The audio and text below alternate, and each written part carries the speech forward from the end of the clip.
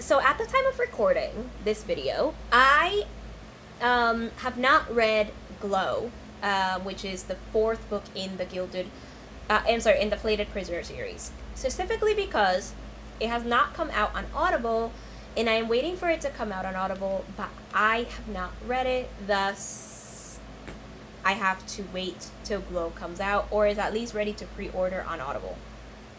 So I don't know when that's gonna be, because it looks like the this book, I believe, came out before, like, I'm pretty sure there's already a Kindle edition and everything that already came out, but the audiobook did not come out the same day. So yeah, here we are. Let's talk about the plot. So this is the Blind Anticipates. Usually my Blind Anticipates are mostly for new releases, like they're just me giving plot thoughts and reacting to the plot and giving predictions. But for now, I want to actually just react to the plot of a book that I'm kind of waiting to come out, and I'm hoping to have to read pretty much before the end of the year, because I'm recording this in July of 2022 and you're seeing this in December. So let's see. Here's the summary. I was nothing but a road to Midas, a means to get to where we wanted to go, and I paved that path in gold. That is like a really good quote to start with, by the way, just saying. And she really did pave that path, because she was originally a bargaining chip. Actually, this idea of a bargaining chip, I never mentioned this in the reviews, but in like the bargaining chip idea of like using her to get what they want from Midas kind of reminds me of Blood and Ash, when Castile was planning to use Poppy in the beginning. In the beginning, he planned to use Poppy as quick spoiler, by the way, as a way to get his brother back from the queen, because she was the maiden and the queen's favorite. So he was planning to basically use her in order to get the queen to basically it was like a trade-off, and it's similar to what they did here. You know, it's similar to what they did here, except that you know, in Blood and Ash, the plot was definitely changed. They decided to just do like a marriage of convenience, and then they're like, and then Poppy just kind of forgives and is like, I love you. Like, yeah, okay, it was awesome though. Read Blood and Ash, by the way, if you're interested.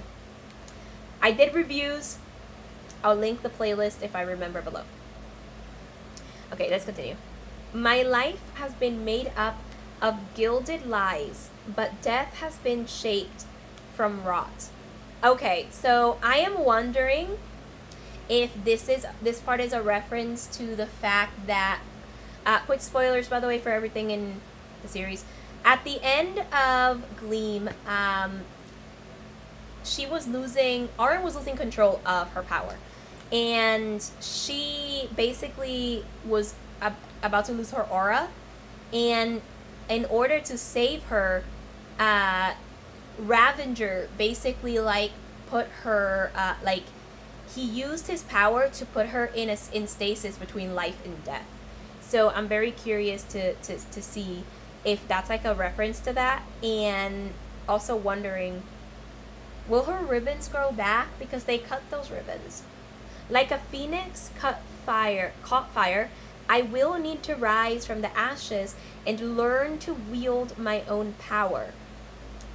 Okay, so here we do know that we find out in Gleam that you know, Midas cannot turn anything into gold. Actually, no, we find this in Guild, actually, that Midas cannot turn anything into gold. We also find out that Auron is Fae, and that he was basically like, in order to like show that he had quote-unquote had power, he was actually using her to turn things gold. Now, her biggest weakness is that that her power depletes at the end of the day. So she gets power when the sun is up, like starting dawn, I guess you could say, like when the sun is up, And then at dusk, her power basically depletes. And she was, and in order to construct Hybel into gold, she did deplete herself a lot in order to make that happen. And the same happened with the new castle in Fifth Kingdom. So that is something we learned. And at the end of Gleam, we also learned that she does like lose her power, but the gold, she controls the gold, and she is able to use it to do what she pretty much wants with it. One of the things that she did, which was my favorite death scene I've ever read, was she basically killed Midas with his own golden crown. That was beautiful. I don't care. That was just beautiful. I just, it was good. Okay, it was good. It was good. But basically, yeah. So that is one of the things that she has. So this sounds like she has to learn to use that. Maybe she'll have to learn to use that power, the gold, after sunset, but also learn how to properly control her power, because when her skin comes in contact to certain things, she will turn them into gold. One of the things that she did in Gleam was accidentally turn Ravenger's pillow into gold, and she can't be touched during the day because you basically risk turning into gold. She basically risks turning you into gold. That's how she actually killed a woman by accident, and also the captain of the Red Raids in Guild. She also, apparently, we don't get enough discussion on this yet. I'm assuming this will be discussed in this book. I'm actually predicting it will. There was apparently an issue with the village when she got her powers, and it looks like she may have killed and destroyed a village by the things the discussion that is being had. He's saying, because Midas is like, after she accidentally turned this woman into gold, and that woman was actually her like stand-in. After she accidentally turned her into gold, Midas was like, we're keeping you in a cage, not just for your safety, but to protect everybody else from you. So I'm really curious to see if there will be a flashback of that when she's trying to learn. I feel like there's going to be something psychological related to like, no, I can't do this because of this. Like, I feel like she's going to feel very hesitant to try to control her power, but also very willing at the same time because of everything that happened. But I think she'll hesitate a little bit because of that village, whatever may have happened. So definitely something interesting. Because my wings may have been clipped, but I am not in a cage, and I'm finally free to fly from the frozen kingdoms I've been kept in. So also I'm wondering if her ribbons are going to grow back. I mentioned this a little bit at the end. In order to punish her for basically disobeying Midas basically had guards hold her down, and he cut her ribbons one by one, which was extremely painful. That was really hard to read. So I'm wondering, they were cut, but I'm wondering, can they grow back? Like, would they grow back, or does she just have to, like use her power without them? Because damn. Yet the world doesn't want to let me. Preach, sister. The world never wants to let you do anything. That's the thing when you turn against a king. Everyone else turns against you. So I'm wondering then, because of the way that she killed Midas and all that stuff, technically everybody saw that Midas isn't powerful. They kind of just saw that that Midas is that basically she was the powerful one, and she was the one turning things into gold, which Melina hasn't found out, by the way. Or at least I don't think she has. There's no hint that says that she knows about it. But I'm wondering then, if they saw that, are they gonna like? It seems like they might be trying to come for her, try to capture her, to get her to turn things into gold and basically let her be like rich or whatever. But also, are they just going to be like, you turned against Midas, you know, you weren't supposed to for this and this and this, and they're just going to come to, and are they just going to come to war? So yeah, good thing I have a different king in my corner. Ah, yes, she's with Ravenger now. So I'm curious to see how things will develop, and I'm curious to see how she'll feel when he brings her back to life, because she's basically on life or death stasis. I also want to see the relationship between her and Digby develop. But even with the dark threat of Slade Ravenger, ah yes, his name is Slade. I just called him Ravenger. Slade Ravenger. The other monarchs are coming for me. He did mention that people would be coming for her, so I'm not surprised. I will fight for him, and he will kill for me. And if we need to become the villains, then so be it. I love it. I love it. There's going to be war. Sounds great. I'm sorry. I'm too excited over that possibility. But I like my violent books, okay? That's all I can say. I love my violent books. There's nothing else I can say about that. So she will learn to fight, it seems. It seems like she will learn to fight, and she will learn to control her powers. So I am assuming that Slade is actually going to teach her a little bit of how to control her magic.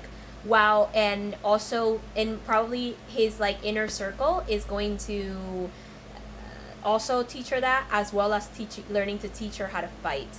So I think it'll be kind of interesting to see that develop. Because so long as I live in this world, I won't be used again. Yes, girl! Oh, here we have another thing. Please note this is an adult fantasy series with dark elements that may be triggering, including past emotional and physical trauma, violence, adult language, and explicit romance. Read at your own discretion. I love this. So that's kind of what I have right now. But also, I want to say, I look forward to seeing the relationship. But the one thing I have that I want to see is, I want to see, because this is only going to be a 5-book series. So it's this one, and then there's Gold, which I will not talk about since I have not read Glow. But basically, one of the things that comes up with this book that I want to know is, there have been questions on the Fae, and I really want that exploration to be explored. There's something I want to see. I want to see more exploration regarding the Fae, in why they left, and why Seventh Kingdom is basically not a thing anymore.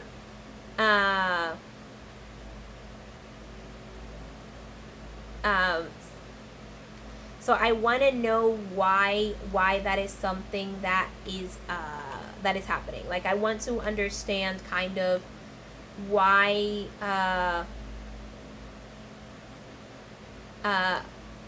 it's like and why basically that they're not there, because they used to live in peace and everything. But it's obvious that Orin was in Anvil. Now the question, which is I think what you called the Wardless Fae. Now the question is, was Slade there? Because he knows he's Fae, but was Slade in Anvil as well and then left?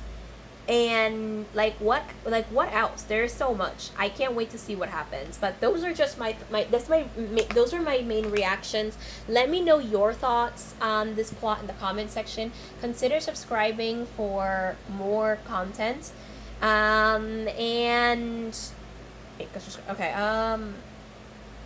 consider subscribing for more content, and I will see you in my next video. Also, consider subscribing to my blog, which is in the description. I will see you in my next video, which will probably be in 2023. I don't know if I'll be releasing another video in 2022. I'm actually not too sure. It will most likely be in 2023, but so it depends, I guess. We'll see. I'm at the time I'm starting to figure out Sunday videos, but I guess we'll see. So anyway, I'll see you soon in my next video. Until then, consume stories. Bye.